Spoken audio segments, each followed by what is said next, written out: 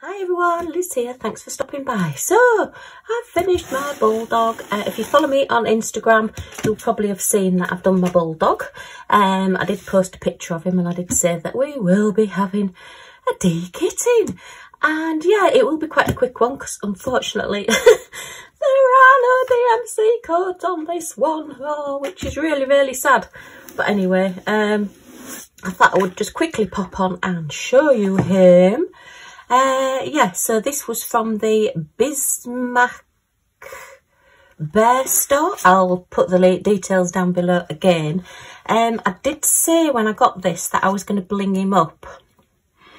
And when I got round to doing it, some of the colours are just a little bit off, and without having the DMC codes as well, that made it a little bit difficult. Yeah, the main problem I had the colour with when I started doing it was number 1. And number 1 is pink. And I thought, oh dear, we're going to have a pink Bulldog. And I didn't want a pink Bulldog. I'm not quite sure how that happens, whether it's the calibration on the machines or what, but I have had it happen before. I did a scene of animals and there was like a garden fence that was like a white picket fence and a white bench they were sat on. And for whatever reason, it was done in this pink colour, and it's a case of changing it out. I believe it could be Diamond Painting Gamer has actually bought this one as well. Sorry if I've got the wrong person. I know I did see an unboxing of it. And I just thought, I wonder if you've got the same problem with the colour as I have. But what I've done is swap it out for my 3865 spares. So that's another good reason to keep spare drills, because the colours aren't always right. I'll show you this, look. You can see that this here is a very, I think it just about, yeah, this is a very, very pale pink. And next to these pale pinks, where I've got my 3865, my creamy colour, it would have been that colour. Can you imagine having a pink Bulldog? I think I've also got a leopard picture as well that's pretty similar, where the colours are just off. Because we already had the white on the Union Jack vest, I didn't want to have the bright white because I thought that would be too much. Plus as well, we do have like the lilac-y purpley tones and the beigey tones on the face, which again, I thought if I'd have put a bright white with it, it just wouldn't have blended in. And to be fair, not many dogs are actually completely white. We used to have a little West Highland white terrier that was very rarely white. He was various shades from green off the grass to green from cow pats to whatever mud or whatever muck he could get into. So yeah, so I just thought, yeah, I'll do him a bit creamy. As I say, I was going to do the vest sparkly, and I did start putting some of the red on, and it just didn't match the style of the painting. I think this looks more, to be honest, like a cross stitch, and the sparkle just didn't blend in with the picture. I'm still not wholly comfortable with this leg being the fawny and the brownie colour. I may take those fawns out, or take some of them out and put some of my 3865. I know it's the back leg and I know it's the shading, but it just jars a little bit with me. This is the thing, once you've been diamond painting for a while, or once you get a little bit more confident, you do start picking things out. I did look at the crown as well, and I did start putting gold, various shades of gold jewels on this. But again, without replacing all the colours on the crown and recharting it all, I just got to a point where I thought it's just not really worth the work that it's going to take to put in to do that crown, to make it look anything, to stand out. So, you know, I'm sorry if anybody's disappointed that I've not done it in the crystals as I intended, because I really did want to do crystals on him. But it's just not that kind of picture. It just didn't sit right. It didn't look right. I remember I did a cat for, I think it was the first drills and chills I did. And there was a moon in the background, and I did that in all crystals. And when I did it, it just didn't look right with the other drills. Somehow it just didn't blend in. And I think you either need to do it all crystal on the crown. Or, I mean, an odd one's okay, you know, for sparkle, or even ABs maybe. Maybe I might change some of them out for ABs. I don't know, but this painting actually is only going to be up for my Jubilee celebration corner that I'm doing. So possibly it's not worth spending my time doing that. I'm not sure. If I do any more changes to it, I will let you know. But yeah, I mean, that's the actual picture of the Bulldog. I can see really that there's no pink, you know, and the crown certainly looks a lot more solid colours than the amount of colours that it's in. Possibly if it was bigger, the crown would have been easier to do. But as it is, it's too much work just for what I want it for. But he is very, very cute, and I do like him. And I do like that we've got our highlights in the eyes, which is really, really good. And I better say sorry to Diamond Painting Claire, who I always call Claire's Diamond Paints, because I always give her a shout out and say the wrong title on her channel. So sorry, Claire, but I know she always puts ABs, which is a really good idea, just to give more sparkle to the eyes, or again puts a crystal. I may change those out for ABs because it is a good idea. So thank you, Diamond Painting Claire. It's Diamond Painting _ Claire. And the Claire is C-L-A-R-E. At least I can spell her name right. Oh dear. I'll put her details down below. I will try and remember. It's one thing that I forget to do. And if I do forget to put any links on my videos, please just give me a kick or a shout or whatever and say, "Oh, Liz, you meant to do that and you haven't done it." And I will try and get it up there. So yeah, but I love him. I mean, I'm pleased I've done him, and I have had him a long time. The 11th of February 2021, I actually bought this painting. So that was the start of my YouTube journey. I think I'd started in the December before that. So yeah, he was quite an early on one, and I am trying to get some of my early on ones done. Try saying that, it's quite difficult. But he is lovely, so he will be going up on my display and you will get to see him. As I say, they're my spares that I had. So I'm pleased that I'd kept spares. If I hadn't, I would have had a pink Bulldog. And it's not even a subtle pink, it's a very, very bright pink. You know, it's just too much. So yeah, right, what I'm going to do is put these into little baggies, like these, and just put them out of the way. As I say, I tend to donate them to charity, get some bags out of my box. As you can see, I have a lot of bags and different things. I try and keep them all. And it says bags, just in case I forget what they are. Oh dear, right, let's grab a tray. I'd lost my big tray then, oh no! So we'll leave him there smiling. Well, he's not smiling, is he? He looks quite sad. And he's got like a little beauty spot. So even though he's got a sad face, he's very beautiful. Really gorgeous. Okay, so let's just get these into bags. I'm not going to label them either. I'll just get rid of the labels. The background, the pale aqua bluey colour. I did have 3 bottles of that, if you remember, when I kitted it up. And they have been used. 2 of the bottles have been used. What I actually did, which I tend to do on smaller paintings, 30 by 30, 30 by 40, is do all of the edging first and get that out the way, and it sort of lines up the rest of the painting as well, which is good.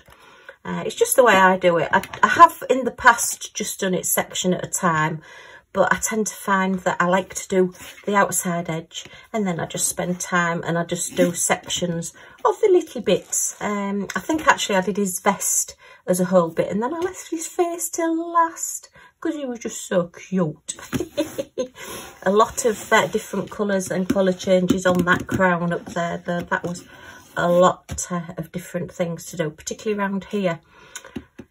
I suppose I could get even one large gem, you know, special gem, and put it there. I don't know, I might see what it looks like. I'm thinking all the time on this because, yeah, I really wanted to do a bit more with it, but the pink threw me off. Anyway, let's get that pink kitted up and out of the way. Kitted up, put away. So, yeah, I've got a lot of this colour now, which is a shame there's no DMC code.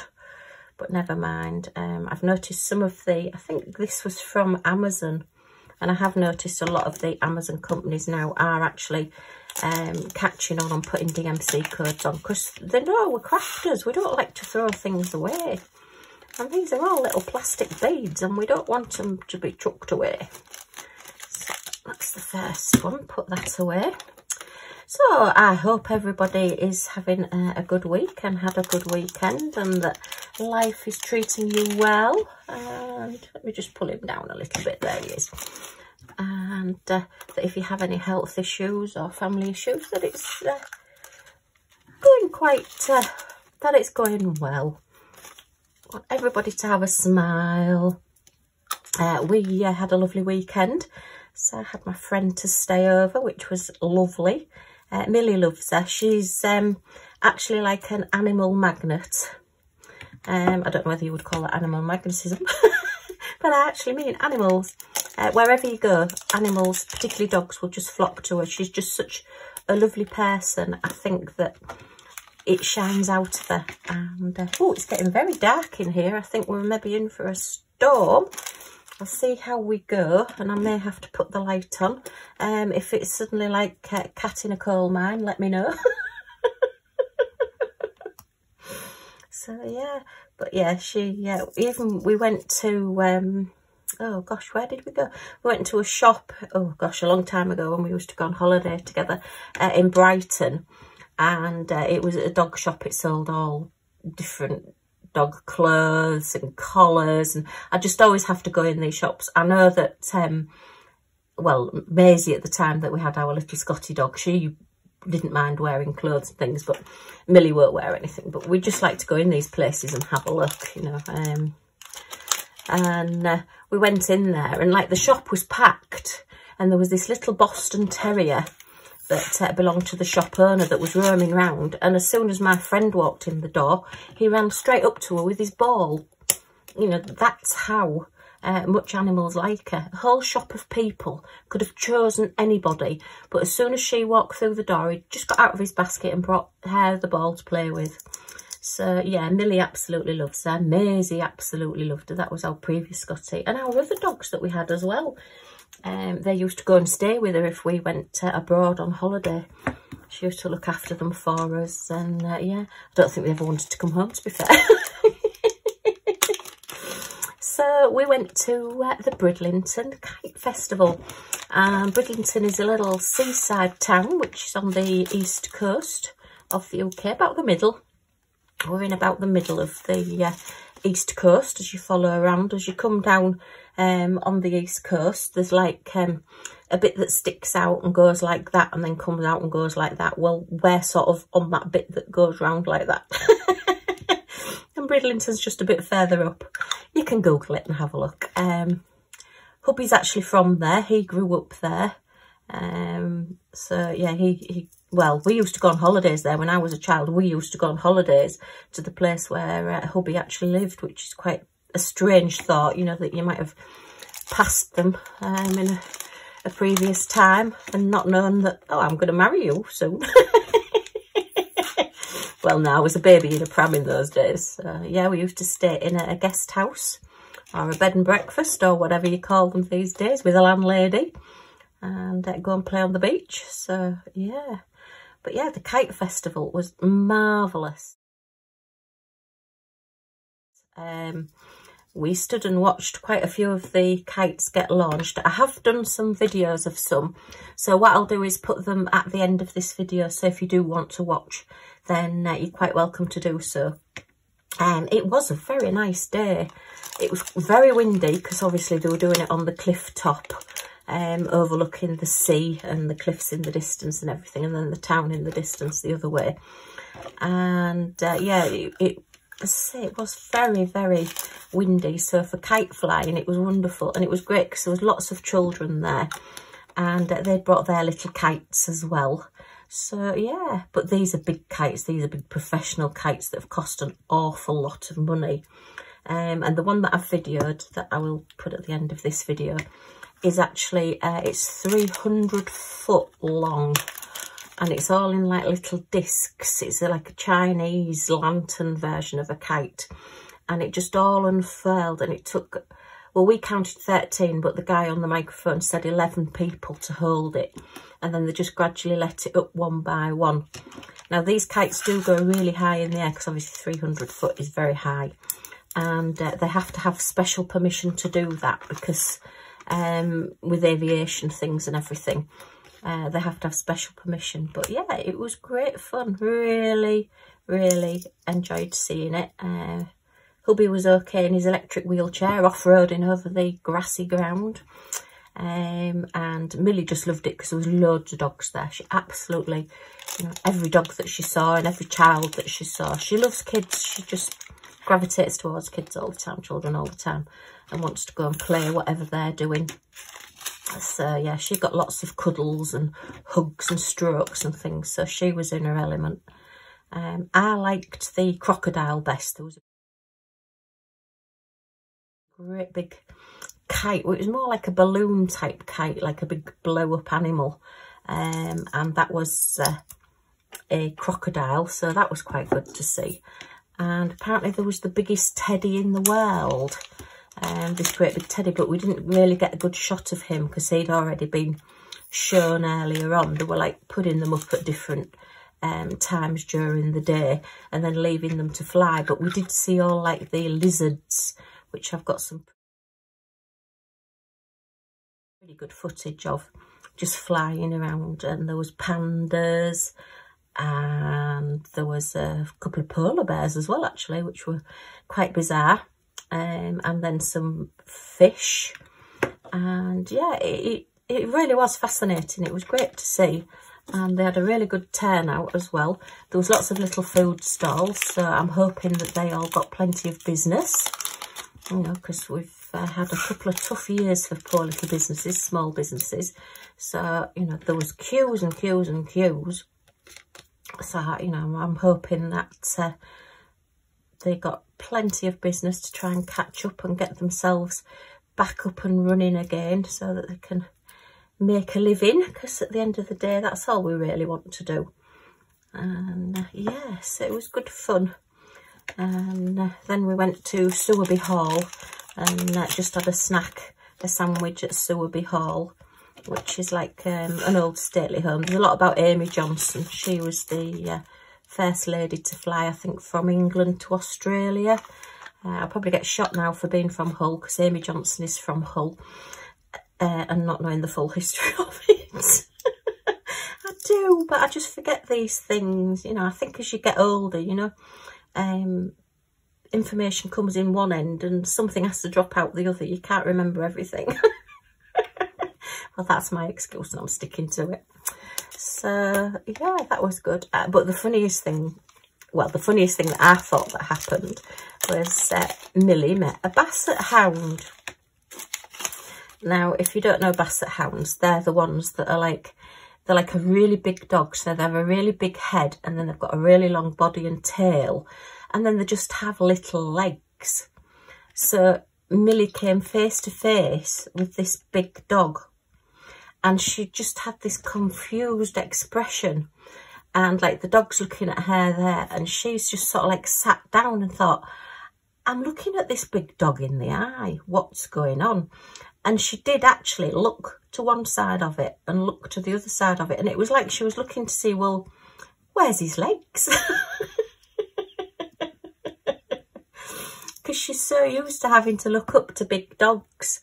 And yeah, she just stood there, and then she just sat down and just looked at him and was just looking around him. Well, the owner was laughing and I was laughing. Sadly, I didn't have my camera, well, my phone, my camera out to take the pictures. I wish I had, because it was just so funny. Her expression, I said, oh, she's never met a basset hound before. I think she's trying to work out why she's nose to nose with this basset hound. Oh, but she was absolutely gorgeous. Her marking, she was a white and lemon one, which is like the fawny colour, the light fawny colour. And she was just absolutely, oh, she was just beautiful. And she was just looking at Millie as if to say, well, what's up with you? You know, hello, are you okay? And she got a bit of a tail wag, and then off they plodded. But her paws were enormous. She really did have big paws. But yeah, they are quite funny looking dogs. Well, a lot of dogs are funny looking, aren't they? But yeah, if you're wanting a big dog that's only got little legs, then yeah, but oh, she was beautiful. And off she toddled, and Millie just kept looking back as we were walking away. But yeah, as she came face to face with her, it's just the way she looked. And then she sat down and just started looking at either side as if to say, something strange here, I've not seen you before. Oh dear, don't you just love dogs? Ah, I think that was funny. So that was our weekend. As I say, we had a nice lunch, sat out in the garden and just had a bit of a relax, and then we had a nice slow drive home. And I think, what, did we do any gardening? No, we've done a bit of gardening this weekend. Oh, we've bought a couple of bird boxes. I know it's really a bit late for this year, but they do sometimes have like a second round, don't they, as it were, the birds, and might be having some more babies. So we've had to find somewhere to put them in the garden so the cats can't get them. Fortunately, next door's tree is quite thick and hangs just over the top of our fence.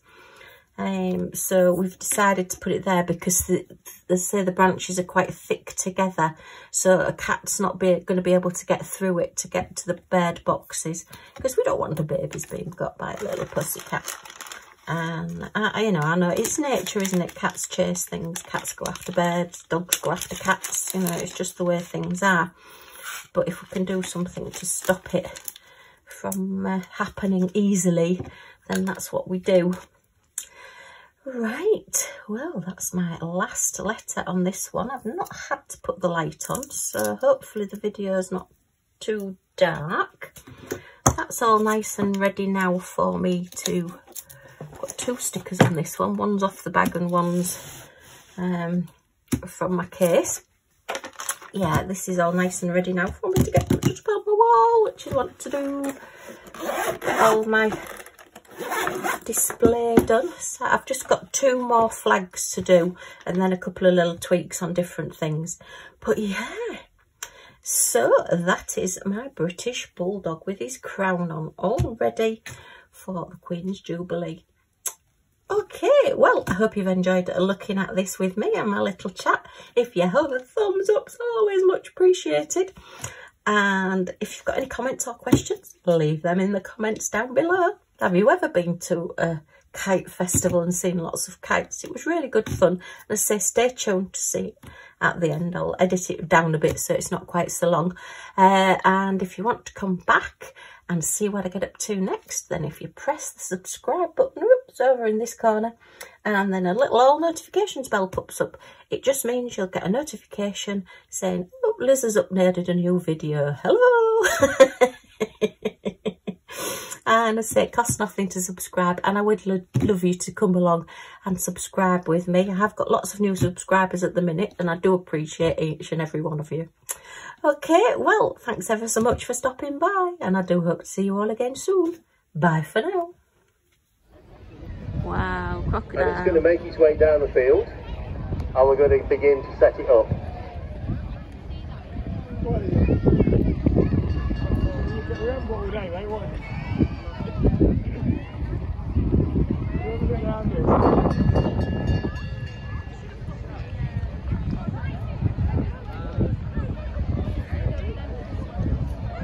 Hello, land train. Hello.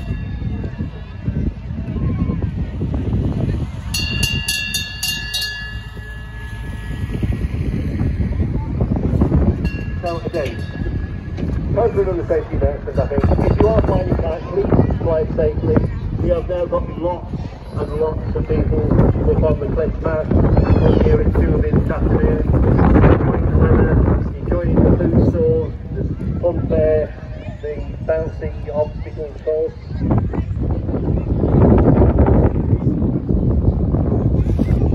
If you have brought your kite, please do fly it safely. Remember that we've got special allowance today to fly our kites quite high, but under normal circumstances you can only fly your kite up to 200 feet or 60 metres above ground level without having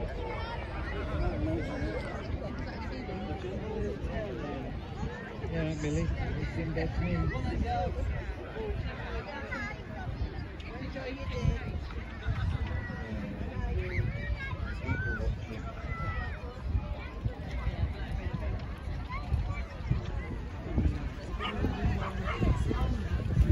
Oh, look at this one.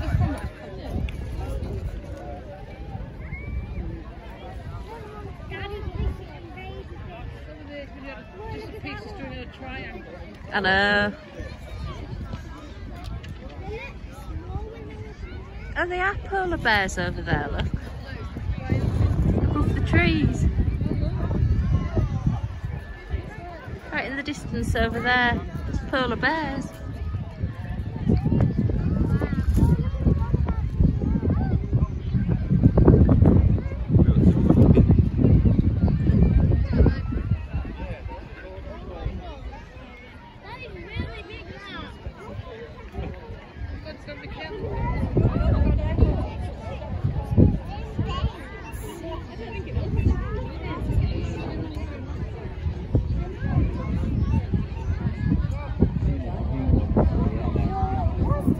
Crocodile. Yeah. Do we need more people? Yes. Have we got some more kite flyers, please? In this wind, the body of the kite is getting a bit unruly. We need a few more hands, please, fairly quickly.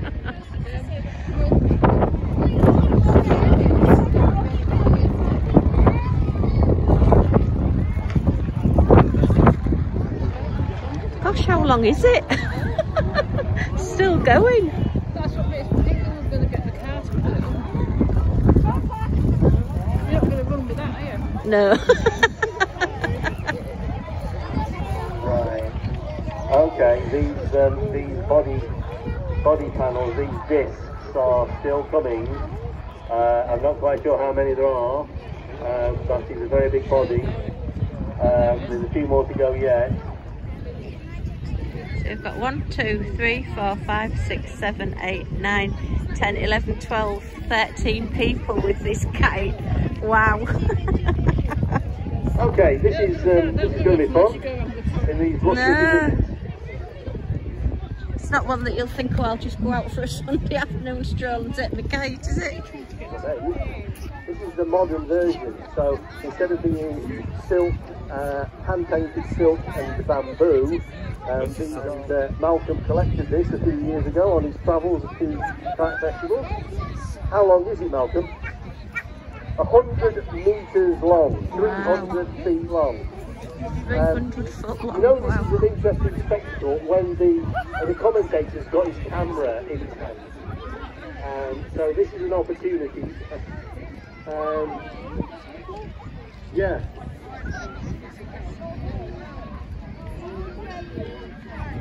Yeah, that's 2 teddy bears, a panda and then a big panda at the bottom.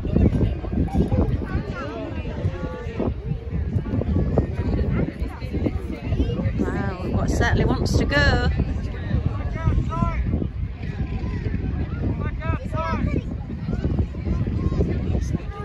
It's brilliant. It'll look lovely when it's flying. It certainly wants to go.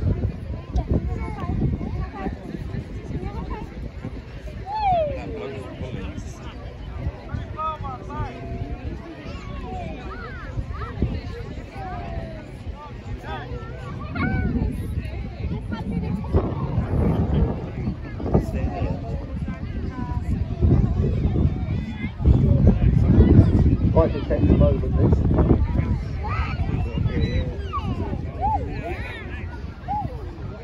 Obviously, as you can imagine, with this many fiddly little bits to it, if this goes wrong, then it goes over and starts to get tangled. We give in for a few hours while we untangle it again. So the trick is to get it up in the sky first time.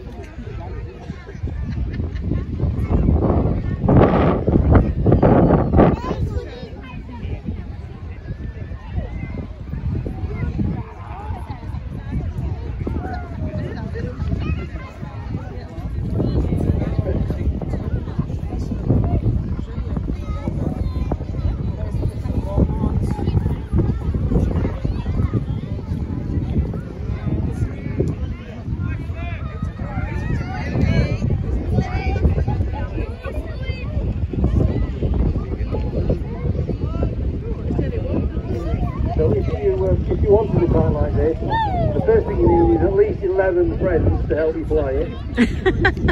A very understanding wife. And a lot of money.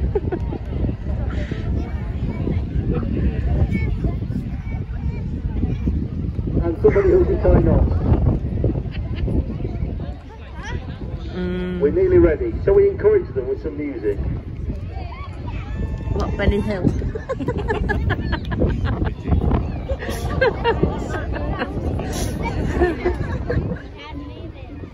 I hope they all let go. Oh, we've lost one.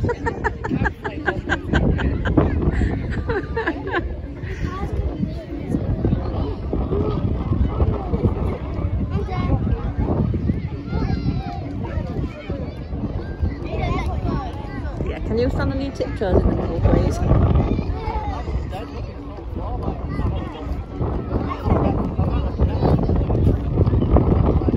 Oh, you've got a dancer. Oh, oh. Oh, and the next one. Here we go.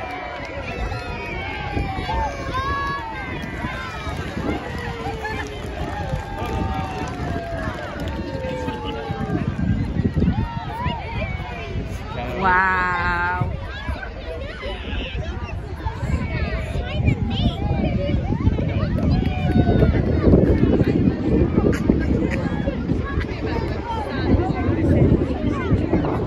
$300 metres.